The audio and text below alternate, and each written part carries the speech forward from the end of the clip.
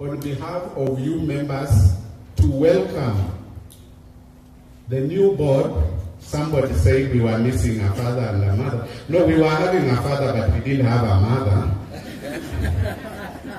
And then also to thank the CS and his team for appointing an able team to come and work with us in order to be able to meet the challenges that we are facing from the current,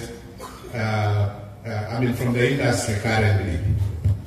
I want to assure you, board members, that we have a mouthful of activities, decisions, and guidance that we expect from you.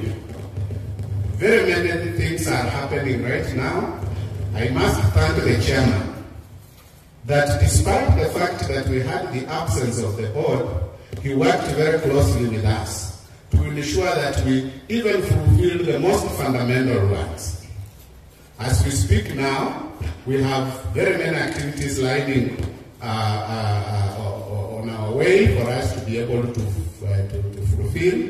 One of them is the 46 e-resource centers that we are hoping to have them completed by June this year. This is an activity or a program that CA, alongside with the Kenya National Library Services, have come together under an MOU to digitize or give connections to all the public libraries in the country. Honorable Minister and board members, we succeeded in finalizing our access gap study only just a few weeks ago. It was delivered, and one of the things that came out of the access gap study is that we still have not covered 100% of the Kenyan population, which was our target.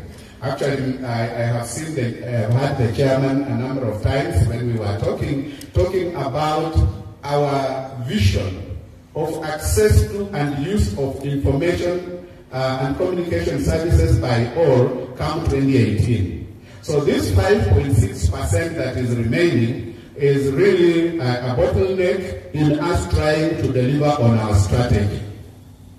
We are hoping that with the new strategy that we are coming up in the implementation of the Universal Service Fund, which includes putting up transmitters in 8 of the counties that were most affected from the report that we received from our access gap study, and also connection of 1,000 schools to internet, which both are at the cost of 1.5 billion in the 2016-2017 financial year.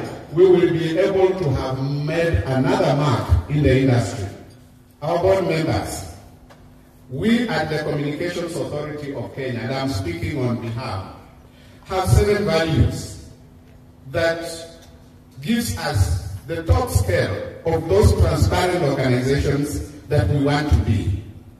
One of them, and I will not recall all of them, because I think while the board members were speaking in the boardroom, I had one of them talking about transparency.